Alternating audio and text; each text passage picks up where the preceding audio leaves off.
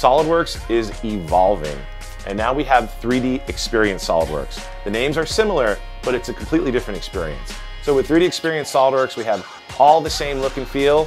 In fact, the entire user interface that you're used to with SOLIDWORKS Desktop, except now we have automatic updates, we're able to save files to the cloud, and you've always got the latest and greatest version of that software.